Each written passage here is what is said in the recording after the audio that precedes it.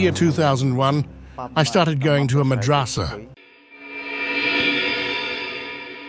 an Islamic school nestled deep within the ancient city of Pabna. It was here that I met Ubaidullah, a boy who would become my classmate, my friend, and eventually the source of my deepest fears. Ubaidullah was generous, always buying food for me after class. He had an odd way about him, though. One day he asked me to follow him after school. We walked until we reached the edge of a vast rice field.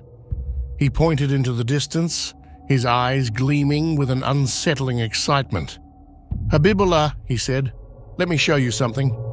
Deep in that field, there's a bird that cannot fly. You'll be able to catch it easily." Skeptical but curious, I ventured into the field. The air grew thick, and an unnatural silence enveloped me.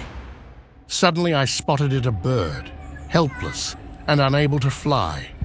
I caught it easily and returned to Ubaidullah, who simply told me to release it. Bewildered, I did as he asked. At times, I would be puzzled by his odd requests. We shared a room in the school. Often, I would wake in the middle of the night to find Ubaidullah's bed empty.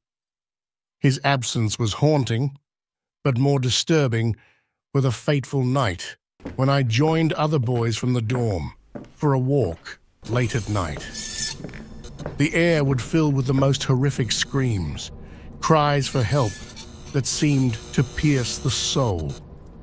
We would huddle together, trembling, reciting verses from the Quran to protect ourselves from the jinns. The air would thicken with an otherworldly dread.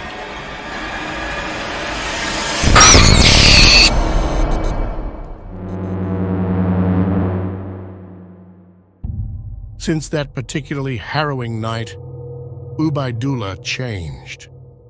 His lively demeanor dulled, replaced by a haunting emptiness. The very next day, our teacher informed us that Ubaidullah would be leaving the school. On his final day, he asked me to accompany him to the bus station. As we walked, he made an odd request. He asked me to buy him 1 kilo of salt. I didn't think twice, as he used to always treat me for food. What happened next will haunt me forever. In complete shock and disbelief, I watched as he opened the bag and consumed the entire bag of salt in an instant.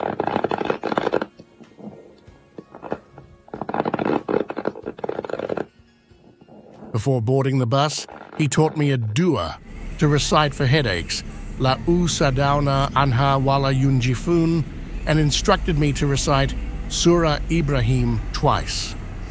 Since that day, I have never seen Ubaidullah again. His memory lingers in my mind like a shadow, a reminder of the thin veil between our world and the world of jinns. I often wonder if those screams were a warning, and if the bird in the field was a sign. Some doors, once opened, can never be closed. And so, the mysteries of that time remain unsolved.